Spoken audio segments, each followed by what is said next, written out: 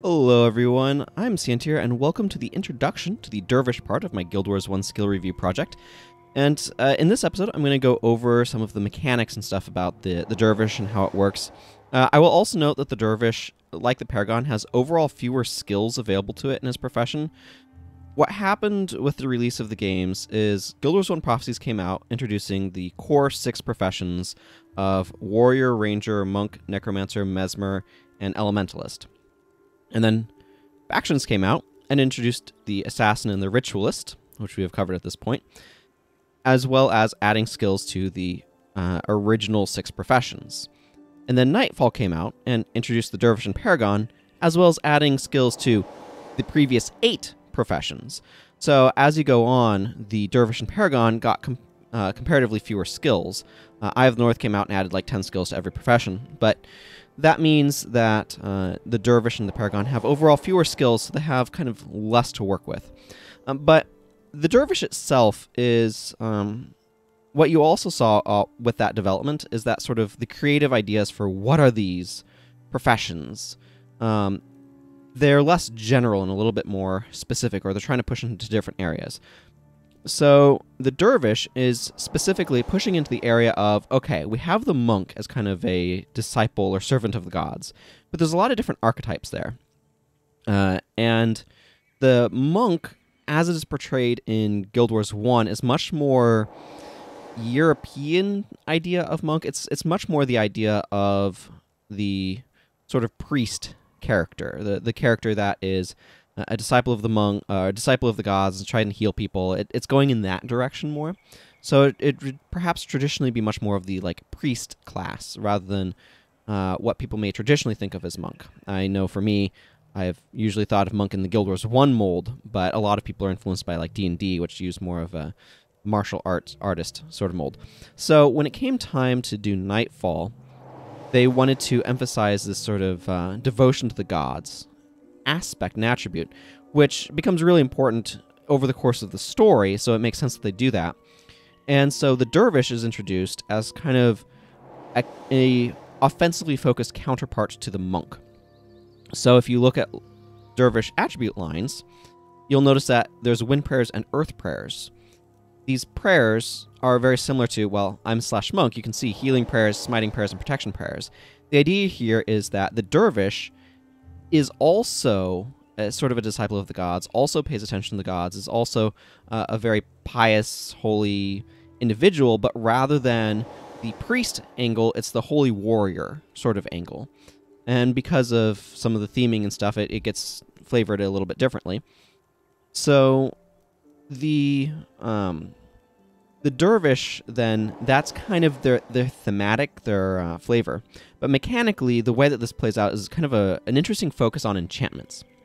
And specifically, the Dervish has an interesting relationship with enchantments that I'll get into in a moment here. But it also has 2 different types of enchantments. It has flash enchantments as well as regular enchantment spells.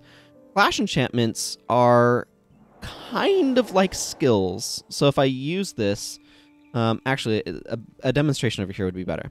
So let's say I am auto-attacking this target, and you'll notice I'm hitting the foe adjacent to me because scythes hit multiple enemies.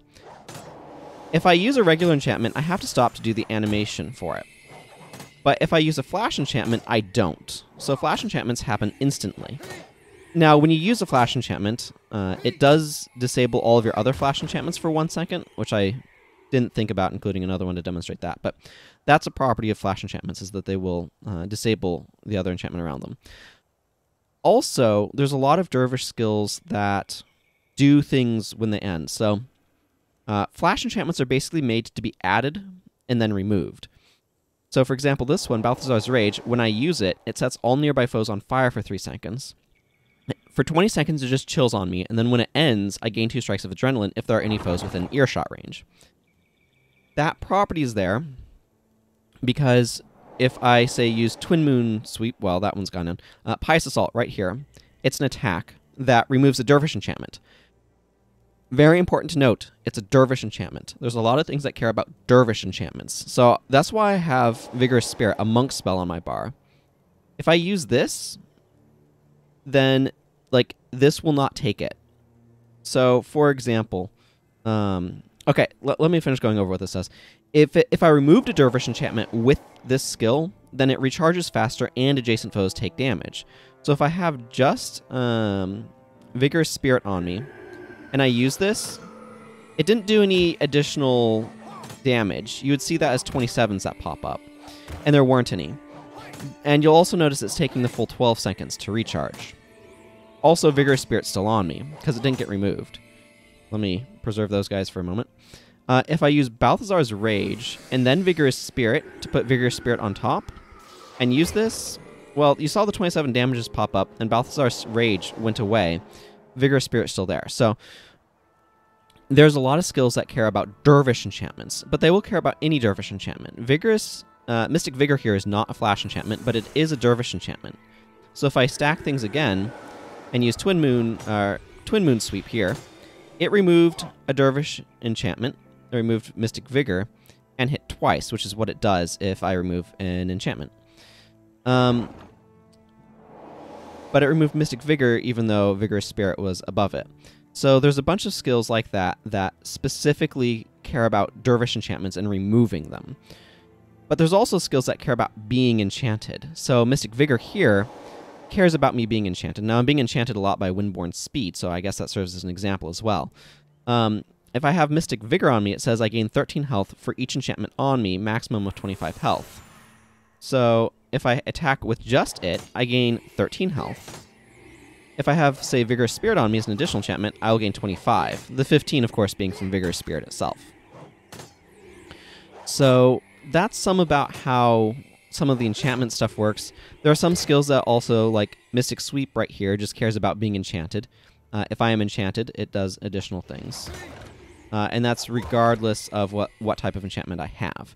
So that's kind of the flash enchantment mechanic, the stripping down enchantment. Now, Dervishes, as you've been noticing, use scythes. That's their weapon. Ignore the inaccuracies about how scythes actually work in combat. And scythes have this property that you may have been noticing, where they actually hit up to 3 enemies. So they hit your targeted foe, as well as up to 2 adjacent foes. So scythes attack in an area of effect. They are slower attacking. I forget the exact attack rate. I think there's somewhere currently between like swords, axes, and hammers. There might actually be... I don't know. Do you have any information about this stuff? Tell me about attacking. No, that's definitely not. Anyway, there might be some NPC around here that has information on that sort of stuff. I have no idea where to look, though, so I'm not going to bother running off and looking for that. Oh, hey, Raza.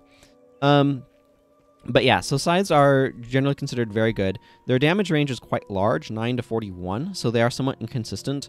And they also had the effectiveness of their critical hits somewhat adjusted relative to other weapons, because that they were proving to be a little too strong in the hands of assassins, apparently. Because assassins can, of course, make critical hits happen very often. So the scythe is the dervish's weapon. Now, dervishes also have another very special mechanic. It's called a form. Specifically, these are elite forms. They're the only profession to have forms. I think, yeah, these blessings here, we'll talk about them after the Paragon when I get to the PvE-only skills. But these are also elite forms. They work a bit differently, but the basic idea of a form... And I think we talked about this with Mesmer, because I think there was a Mesmer skill that couldn't copy forms. But they add a bunch of additional properties. They're kind of a super buff. So this is a skill that applies a change to me. It says, for 74 seconds, I gain plus 20 armor against physical damage. I gain adrenaline 25% faster. My attacks deal holy damage.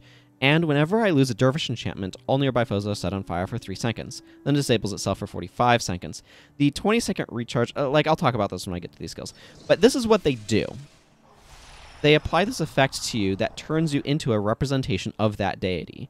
And this is kind of the ultimate mechanic of the dervish, in that they have this whole ability to become embodied avatars of their deity with these form skills. Literally, avatar of Balthazar. You become an avatar of Balthazar, and you take on properties of that deity. There's one for the 5 initial gods. For those who know about Guild Wars lore, Cormyr gets added as a god, but she gets added at the end of Nightfall, the profession that added the Dervish, and so they did not make an avatar for her. It would have been cool if they had added one in Nightfall, but here we are. So I added Balthazar's Rage. If I lose that, you'll notice it triggered off of me losing a Dervish enchantment. So that's some of the major mechanics going on in Dervish. They have scythes, they have flash enchantments, they have stuff that care about being enchanted, they have stuff that wants to remove Dervish enchantments, they have the forms. Let's quickly go over the attributes. So there's Scythe Mastery, which, as you expect, is the weapon attribute for scythes. It's what scythes require, 9 Scythe Mastery, in that the scythe I'm wielding's case. And there's a bunch of attack skills for scythes. I mean, that's what you'd expect. And then there's Wind Prayers. So Wind Prayers are... So Wind Prayers and Earth Prayers are kind of the support attribute lines. There's not necessarily an inherent difference to them per se, other than like thematic stuff. So Earth Prayers tends to be flavored more like Earth stuff. It tends to be more defensive. It tends to be a little bit more like Melandru flavored, I guess you could say. Whereas Wind Prayers, let's see. Yeah, I guess Melandru flavored is... It's weird. The Dervish primarily refers to... Like, it refers to kind of Duena and Balthazar and Grenth a bit more. And I think there might be some stuff, but like Lissa also shows up a good bit. I feel like Melandru is somewhat underrepresented. And Grenth and Duena and Lissa are all more represented with some Balthazar stuff thrown in. I guess Natural Healing is kind of Melandru flavored, but Wind Prayers tends to be a little bit more... it's focused a little bit differently, a little bit more quickly, but you have skills like Mystic Twister, which is very similar to Mystic Sandstorm, sort of. So they're just kind of like different flavors and groups. And then there's Mysticism, which is the primary attribute, which has all of the avatars in it and has some other kind of like general stuff. So Mysticism also has this property of each rank of it decreases the cost of your Dervish enchantments by 4%.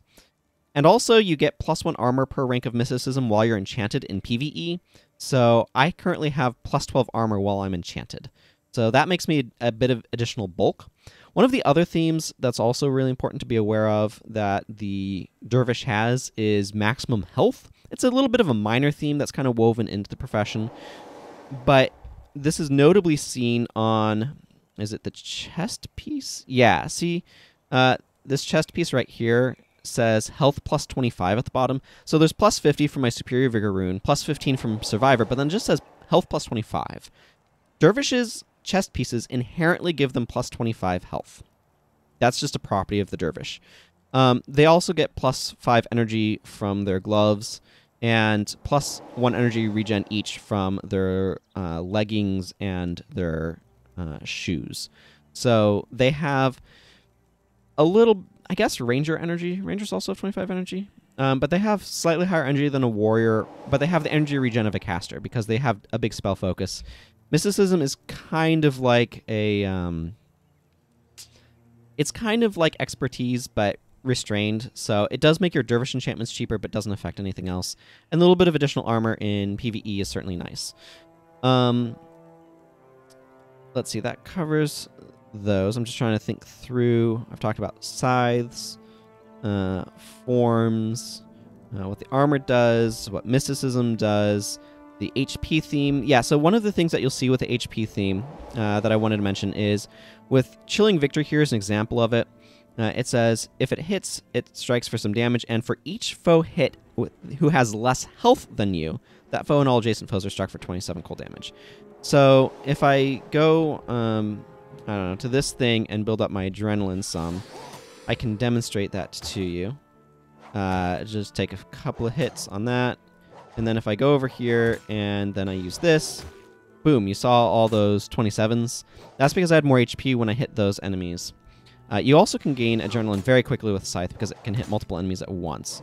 And so that 27 is from that because I have more HP. So that's a theme that you will see as well. It's very similar to the warrior skill Thrill of Victory, which gives you more adrenaline if you have more HP. Now let's go ahead and take a quick look at insignia. I don't think there's any special runes for the... I think it's mainly just the warrior that has a special rune. But the dervish, as you'd expect, has the runes for each of their things. Mysticism is very expensive. You have the Forsaken insignia, which gives you +10 armor while you're not affected by an enchantment spell. Obviously, this isn't terribly exciting because you already get additional armor while you are enchanted if you're in PvE, so losing, like, it kind of compensates, but you'd kind of prefer to be enchanted a lot of the time. So Blessed Insignia works really well with Dervish as well. This is a general insignia that anyone can use, but I wanted to point it out just because it is relevant here. The only other insignia that the Dervish has is the Windwalker insignia, which gives you +5 armor per enchantment that you have up to 4 enchantments. So this one is very expensive, and you can understand why. This can give you +20 armor. Dervish, by default, has 70 base armor, so that bumps you up to 90 if you have 4 enchantments on you. And with Mysticism, that's bumping you up to like 100 armor, which halves damage that you take. So Dervishes can become quite tanky.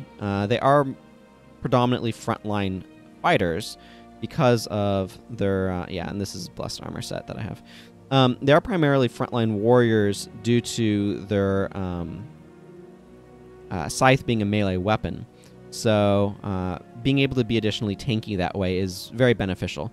So they do play in a bit of a different space than some of the other attacking professions, though. Just because of the synergies that they have, they're often wanting to do stuff with their enchantments, or maybe they're going into the avatar form or things like that. So that's kind of an overview of the Dervish. So with that, I'm going to go ahead and wrap up here. And in the next video, I will be talking about, let's see, I believe it is Earth Prayers. Yeah, Earth Prayers. So until then, everyone, take care and goodbye.